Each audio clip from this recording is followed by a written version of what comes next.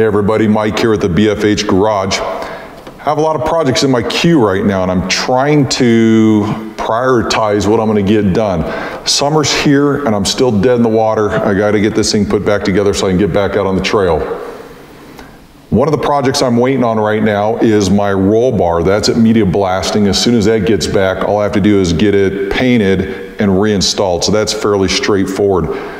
Another project I need to get done before I get back out on the trail is fabbing up a rear bumper. I like the simplistic bumper design. I don't need a tow hitch, receiver, or anything like that. So I'm going to fab something up to cover up the rear end there.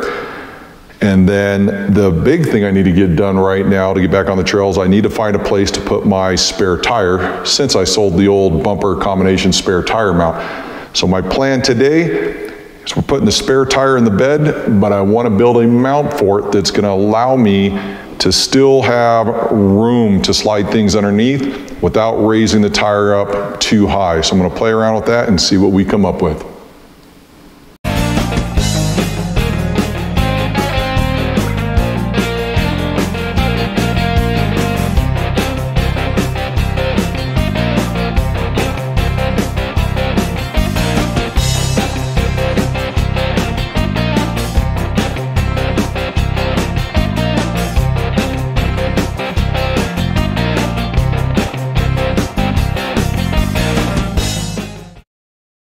So I'm fortunate enough that my TJ is not my daily driver, so I can kind of fab this thing up the way that I want it that works for me for the trail. Don't get me wrong, I still love driving this thing around town with the top off.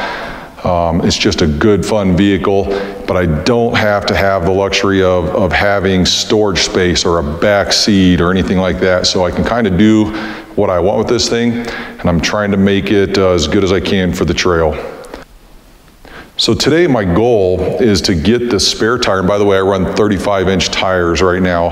I want to get the spare tire into the bed and raised a little bit so I still have some storage underneath for my door skin uppers or even my doors. I'm not sure how much room I'm going to have until I start playing around with this. Okay, in order to maximize the amount of storage space I'm going to have back there with the spare tire, I'm going to start off by placing a straight edge across the body rails and then measure down to the bed, and I have roughly 16 3/4 of an inch. So with that being said, I have a 12.5-inch wide tire, and that will leave me roughly 4-inch risers for the spare tire. So that'll probably get me where I need to be with what I'm looking to do. I went to the metal scrap yard yesterday and I sourced some 3/16-inch rectangular tubing that is 2 inches wide by 4 inches tall. So when you think about my spare tire being 12.5 inches, that will put this entire height of this project at 16.5 inches. That has me within 1/4 of an inch of where I need to be. So that is absolutely perfect.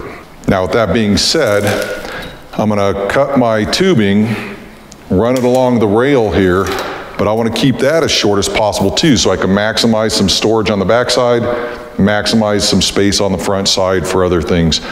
So measuring the holes that I have, I'm going to use the front hole is going to be the original rear seat mount hole from there, and then I had some previous holes here drilled from a Tuffy storage box that I used to have in the back.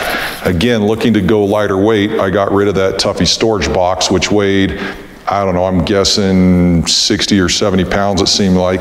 So that's out of there. However, I already do have those holes drilled, so I'm going to use those 2 holes to mount my rectangular tubing for the tires. And my measurement between those holes is 18.5 inches long.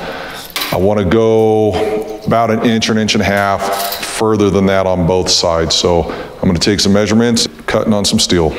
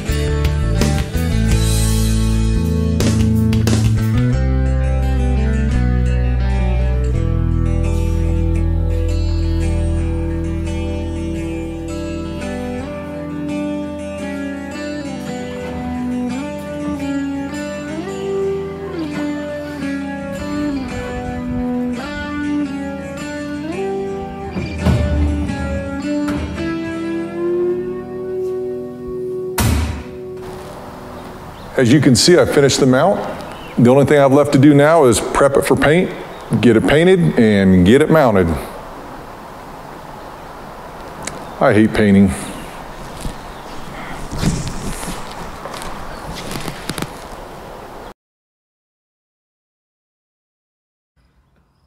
As you guys can see, I'm done with the project now. Went a little bit different than I originally planned. My original plan was to keep the tire low and below the deck so I could still use a body cover to keep the elements out. The one thing I discovered, I was going to run out of storage room in the front. I put a 20-degree bevel on the tire, which raised it up in the front, which gives me a lot more storage room in the front side. Overall, really happy with it. I have a 62 pounds weight saving over my rear bumper that was on here before that was carrying this.